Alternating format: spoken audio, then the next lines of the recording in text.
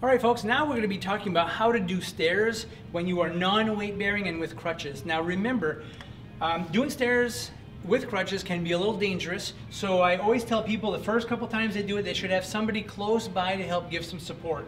Now when doing the stairs, remember that the bad leg will always be following the crutches, okay? Both going up and going down.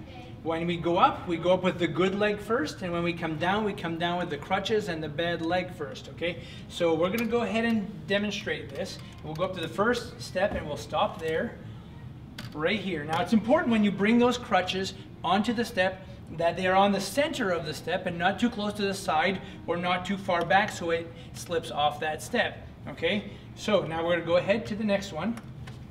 Good, up with the crutches, good. And we'll go right to the top. And always take your time. People always get in trouble with stairs and crutches when they're rushing too much, trying to do it too quickly.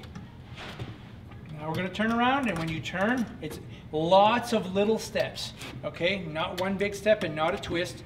Now when you come down, you get yourself close to the edge of the step with the good leg, okay? And then you're going to bring the bad leg and the crutches down together, not putting any weight on it because we're still non-weight bearing.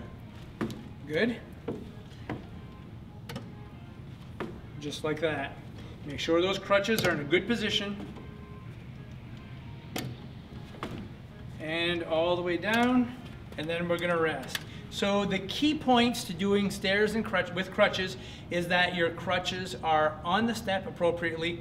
You take your time and make sure that you have somebody there helping you to balance just in case you would slip and fall. Hope you liked today's video. If you did, give us a thumbs up and be sure to subscribe. Thanks.